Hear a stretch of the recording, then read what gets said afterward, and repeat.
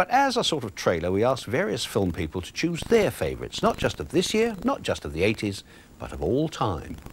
Probably at the end of the day, I think my favourite film is East of Eden, simply because I always come back to it. Platoon? Yeah, the 80s. And I think my favourite film of all time is On the Waterfront. It's between Tales of Hoffman and Mean Streets, strangely. I think probably Mean Streets. I'm a pig in mud when it comes to movies. I'd have a real hard time saying a favorite movie. Mr. Smith Goes to Washington, maybe, I don't know. You know, I think French Connection 1 and 2 are gems. I have a favourite film that was made in 1964 by a Russian director called Sergei Bondarchuk, and it was a version of War and Peace. A toss-up between Akira Kurosawa's Ran and My Life as a Dog. The Raging Bull has to be.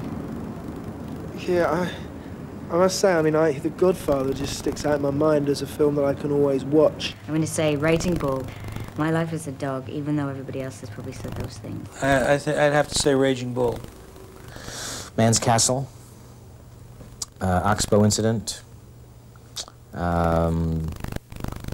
David Copperfield, Oliver Twist.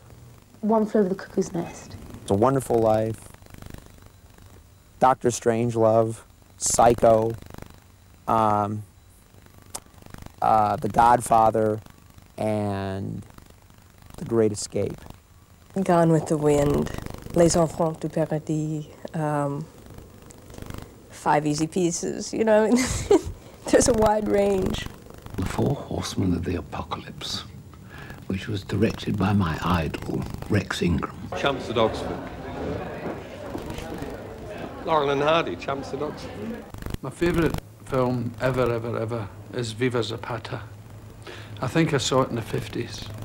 And I think in the 60s, Easy Rider.